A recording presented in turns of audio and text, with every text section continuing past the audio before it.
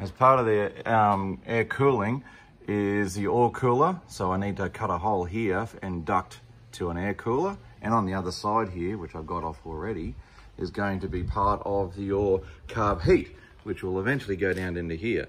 So from here, like that, I've got to create a hole for the ducting. And I'm gonna do this.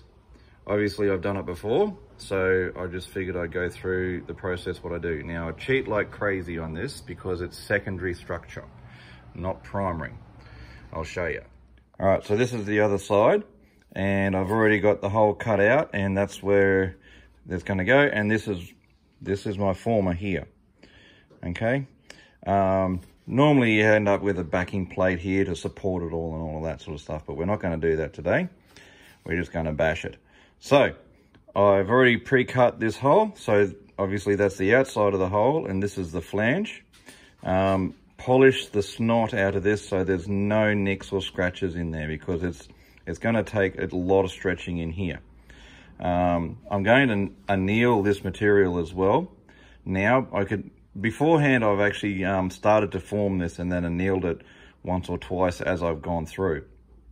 I'm going to soften it up to start with, and then we'll start forming, and then as it hardens again, we'll go and we'll anneal it again. This is 5005 material, so it's like a marine grade, but it's sort of, it can be welded and all that. It's still very soft. It's not aircraft grade. That's why I say it's only, this process is only good for secondary structure. Mainly because once you heat treat it and anneal it, you can't determine for sure whether it's gone back to its original temper. So you can't prove how strong it is at the end. You can just guess. So I only do this for secondary structure. So engine baffles are absolutely secondary structure. It doesn't really matter if it cracks. You're not going to crash and burn. So I cheat. Well, the simplest way I go about it is I get Sunlight soap. Basically, it's the cheapest soap you can come across, not the exotic stuff. So go to the cheapest store you can find and get the cheapest soap.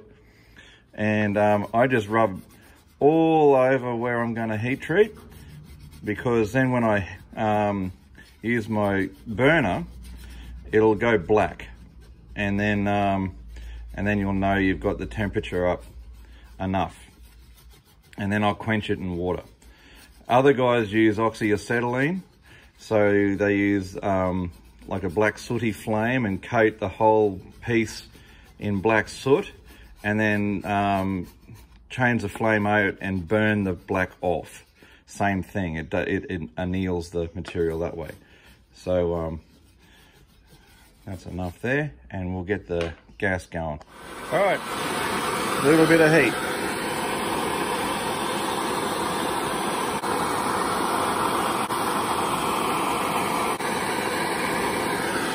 That'll do. Okay, that's been quenched and cleaned up. Now we can put it on our former and start bashing. I'll start with this hammer just to get the outside started and formed, but then the radius is too big to actually get right into the nitty gritty. So I'll quickly swap that out for probably this one, even though, geez, it's a cute little hammer, isn't it? I found this a few months back, and it's very light. So the trouble with that is it hardens quicker for the amount of form work you get out of it, but it doesn't bruise the metal like the ball peen, even though this has got a bit more weight behind it and every blow moves more metal. It's sort of a catch-22, because this stuff, every time you hit it, it work hardens. So more hitting, it work hardens quicker, then you have to anneal it or the risk of splitting. So you don't want to spend ages tapping that. You want the metal to move. So it's a sort of a catch-22 between these two. So we'll see how we go.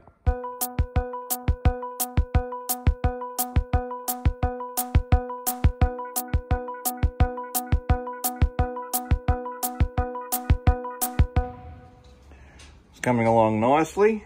So that's as far as I can go with that bigger hammer, unless I stand it up. I might try that actually. But anyway, I think I might anneal that again just to keep the metal soft. You can, I don't know if you can see there, that edge is still looking pretty good.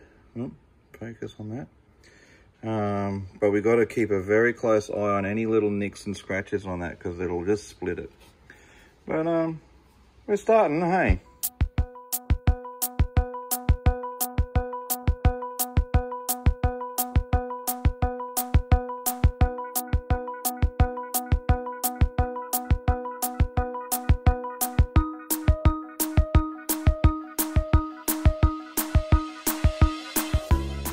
That's coming along nicely. I'll give it another anneal, and we'll keep going. We'll keep using that hammer too. That's coming along nice. It's got just enough weight behind it to push it around a bit better. But yeah, it has to be over the edge, because then I can get a different angle on with the hammer. But that looks good.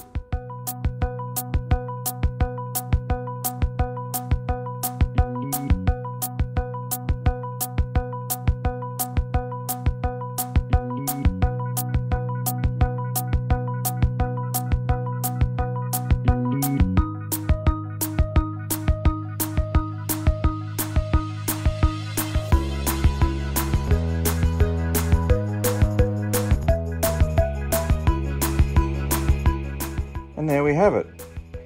That's not bad at all, hey? Yeah. So you don't need anything special to do this sort of stuff.